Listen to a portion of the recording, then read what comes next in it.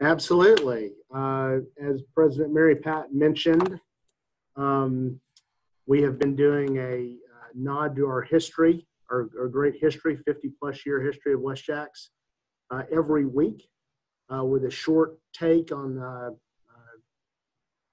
past presidents' years. This week, we're going to do a longer take, about 10 minutes each, on two special years with two special Rotarians that have been very important to us and to our club. Ken Baker and Scott Emery are going to share about their years. I'm not sure who wants to go first. Did we line that up? Ken, Scott? Okay. Doesn't matter to me, Scott. Ken, you're elected. Ken will kick off, and then Scott will. Yeah, it's only been 38 years since I joined Rotary, so I guess that's one of the things you get when you've been in it your whole life, or half of it anyway. My year was 1994-95. Back then, we had printed bulletins, of course. We bound those bulletins, and at the end of the Rotary year, I got a nice book that was all of the bulletins for the year. And that's it when I finally get my screen to work properly. Patty, are you helping me share this? I think if you go to slideshow, click that, and then you should be able to click start from beginning. Yeah, I can't seem to get out of. At the top of the screen, it says slideshow. Keep going, across. Well, I can't see it because, let me try to get rid of this.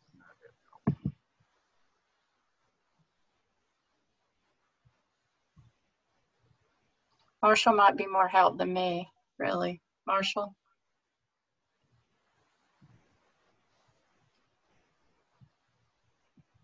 Marshall, you got any idea?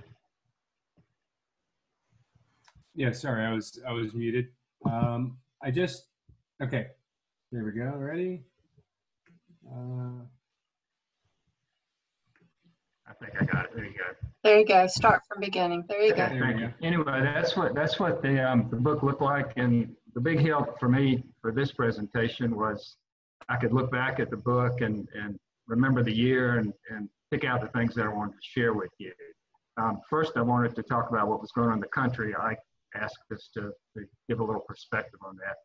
It was Bill Clinton's first year as president. That's a long time ago.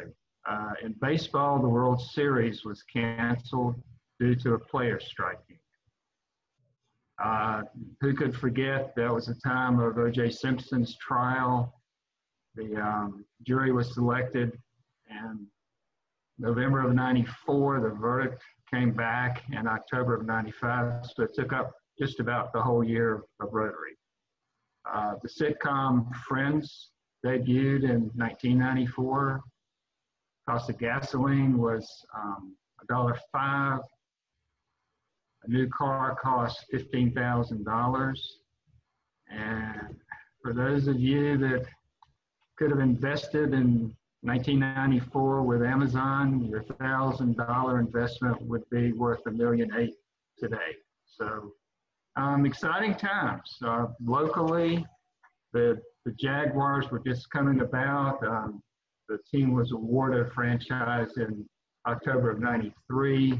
Coughlin was hired in '94. There's a lot of buzz in Jacksonville, obviously, about the Jaguars, the players, the draft.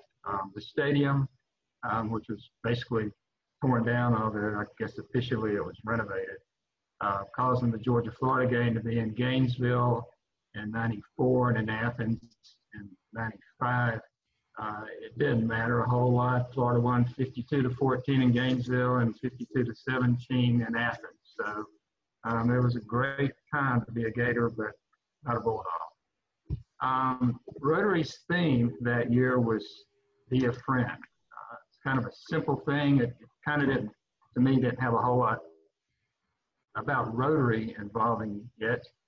And then I read where Rotary International President that year, Bill Huntley from England, said this about the theme. He said, you don't need to be a formal cause to be a Rotarian, but if you are a friend, you will be a Rotarian in the true sense of the word. And that was meaningful, and it especially was meaningful to me as I look back now and see the people that were involved that year, served on the board and as committee chairs. We had 145 members in our club that year.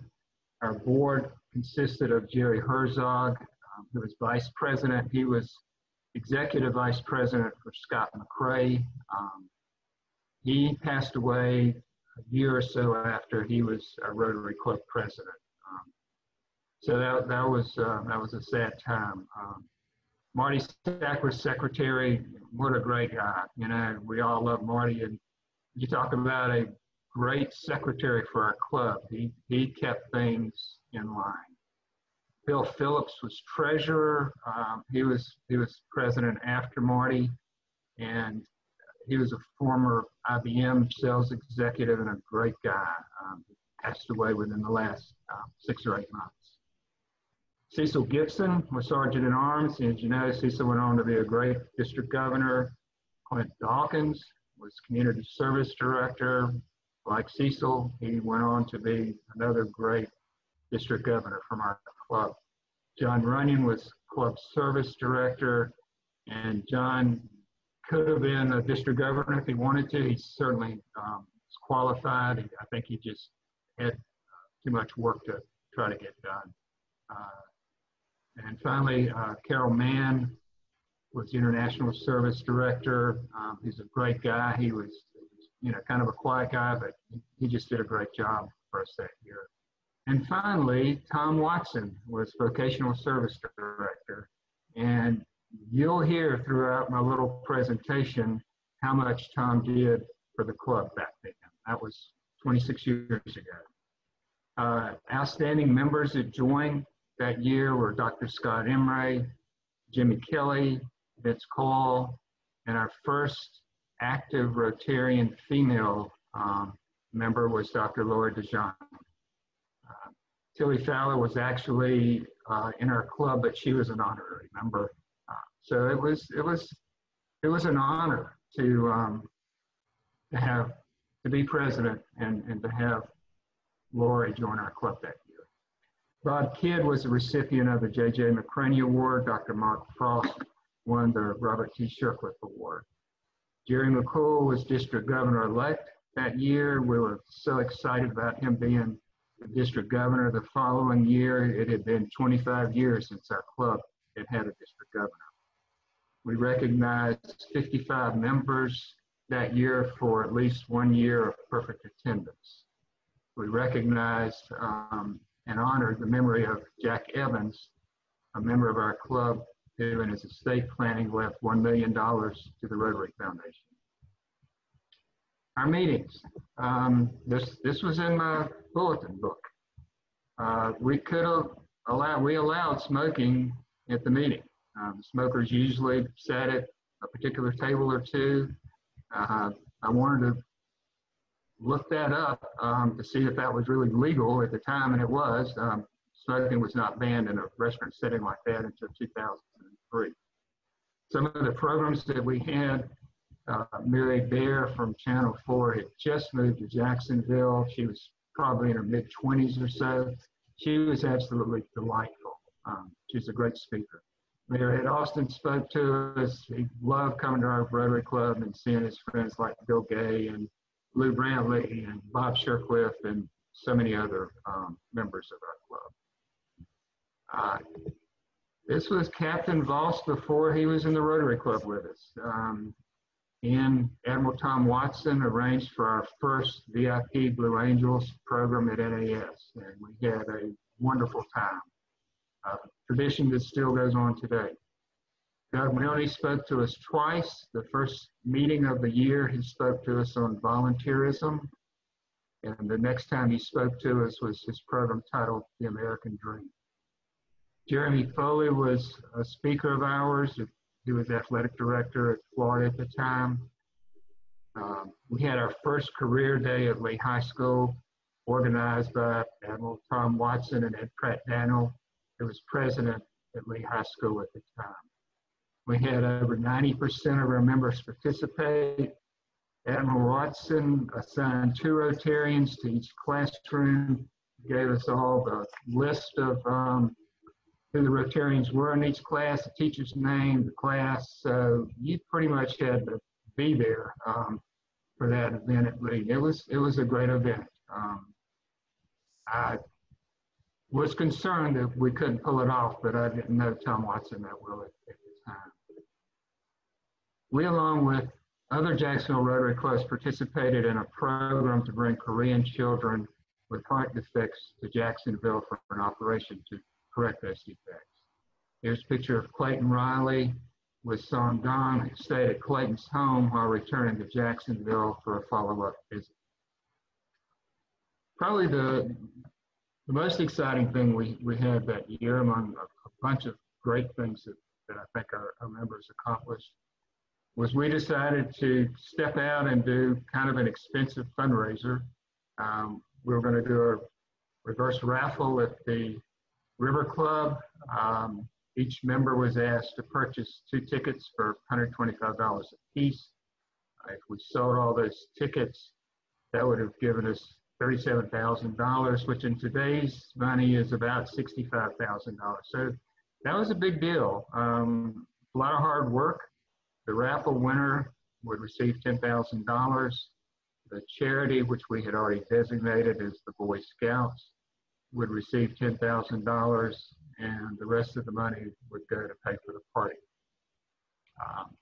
The charity fundraising committee was chaired by Bob Kidd. That's his pre-COVID look. He did a great job. He promoted and sold and sold and sold and sold the event for us.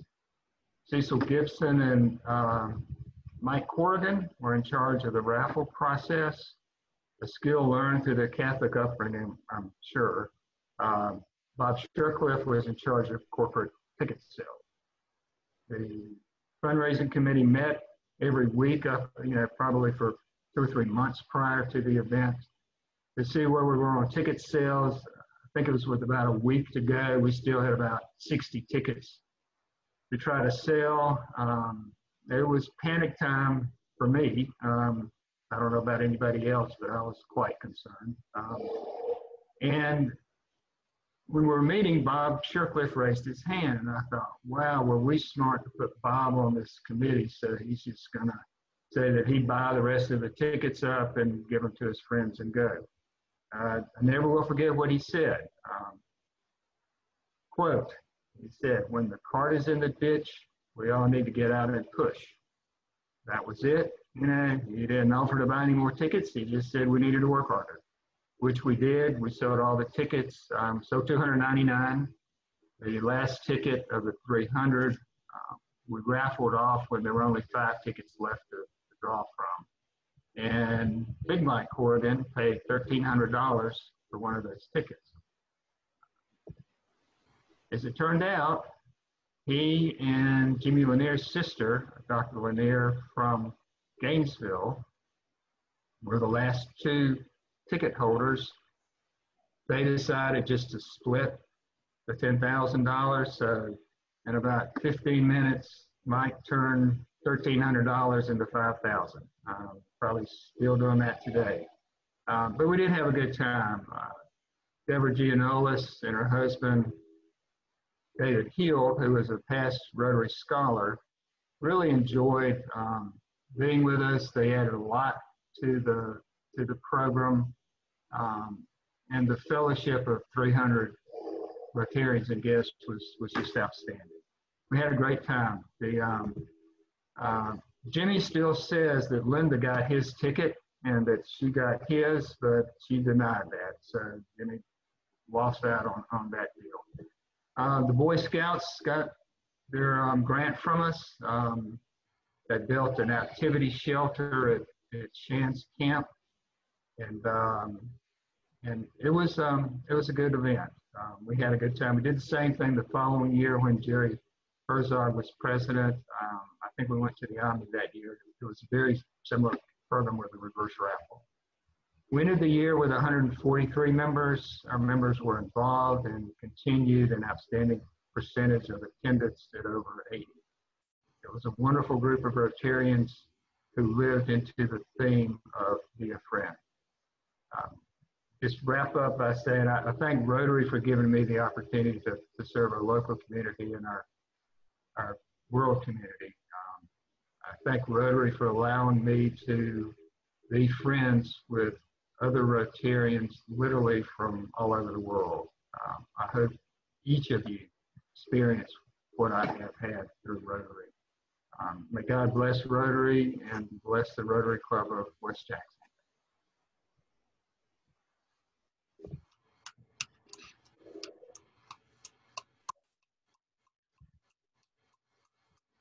Thank you, Ken. Scott, when you're ready. Well, that's a tough act to follow. Thanks a lot, Ken. I appreciate it. Tough act to follow. Well, I'm going to be a little more old school because I wasn't given a nice book when I finished.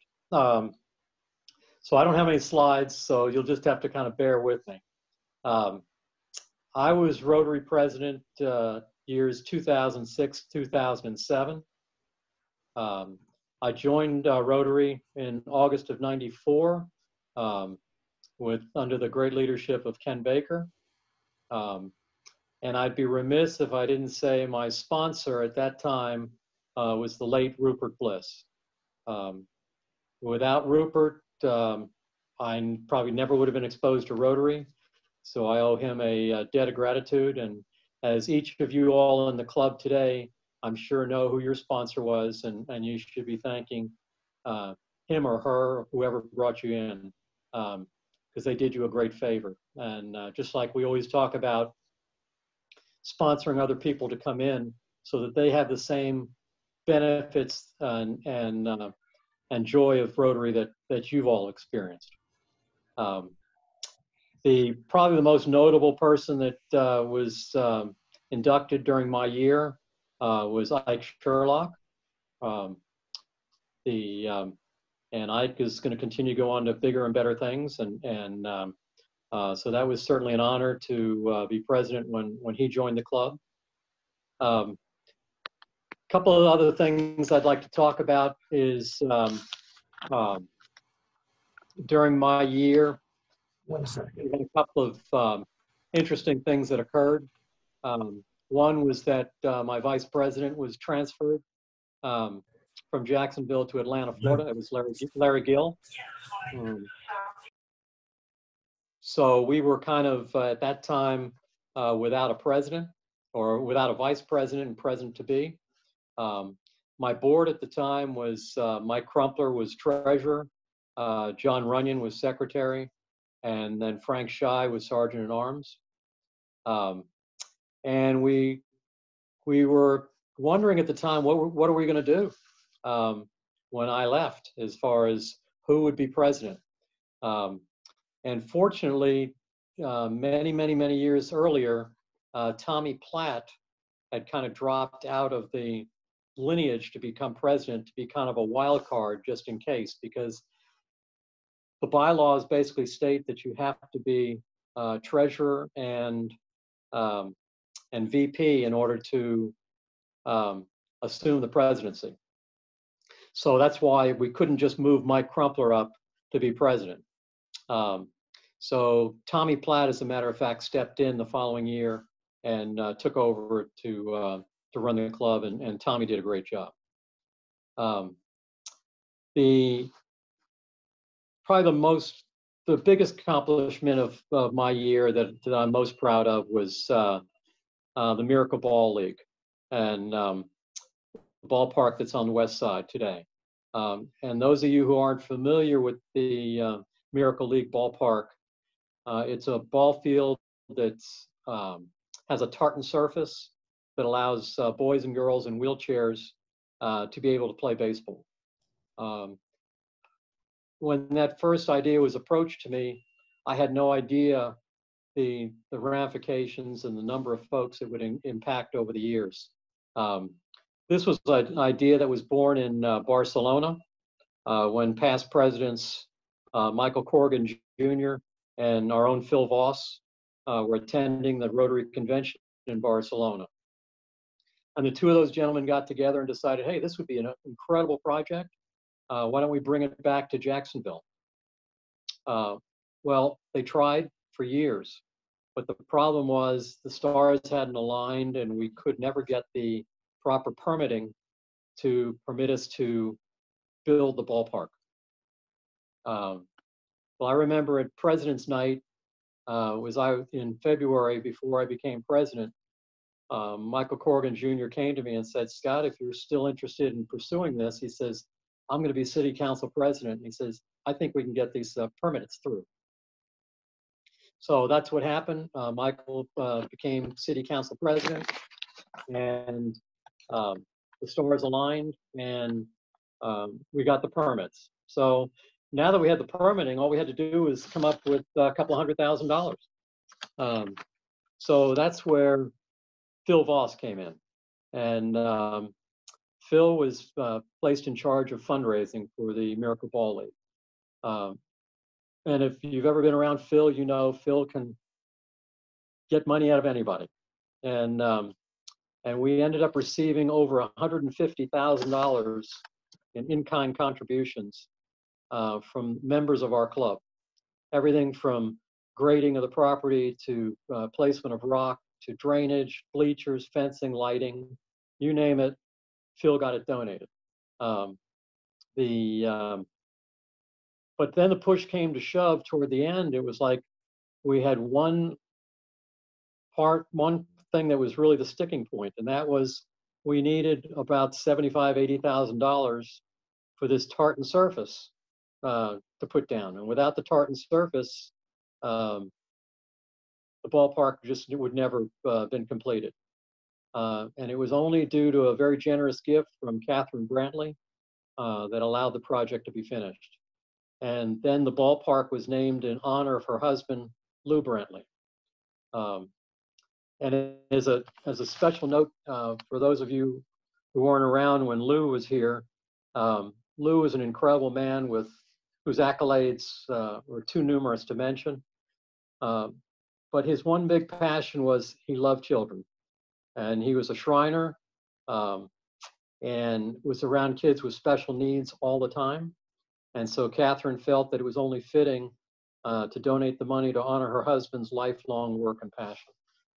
So for any of you who go out to the ballpark, you'll see this beautiful bronze plaque behind the home plate with Lou's face and name on it. It's very fitting.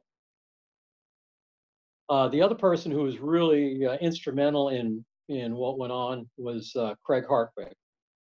And Craig was in charge of overseeing this enormous project. I think he was probably on site daily or at least several times a week. And without his hard work, as well as Phil's and the generosity of Catherine Brantley, the project never would have been completed. And as an aside, President Mary Pat mentioned a few weeks ago that the club has applied for and been granted a district grant to help refurbish the Miracle Ball League. It's just another example of the good works of Rotary and some of the benefits that the community has continued to gain from that Miracle Ball League with the leagues that they hold and the kids that have never had the opportunity to play baseball get to do that. One final thing I'd like to mention is, especially for the new Rotarians, is the difference between, there's two awards that we typically give at the end of every year. One is the Robert Shercliffe Award, which is usually given to the outstanding service to the club by a non-officer or director. I'm sorry, for community unrelated to the Rotary activities. And the J.J. McCraney Award, which is outstanding service to the club by a non-officer or director. And in my year, the two award winners were the Robert Shercliffe Award were Michael Corrigan Jr. and J.J. McCraney Award was Craig Hartwood. That's pretty much wrapping it up. Again, as Ken mentioned, probably one of the best years of my life was leading our club. Anyone who ever has the opportunity, I would recommend most highly take the bull by the horn and get in line and in the service above self. And as I said, regardless of the amount of hard work, you will always look on it as one of the best times of your life. So with that, I'll conclude, and thank you very much.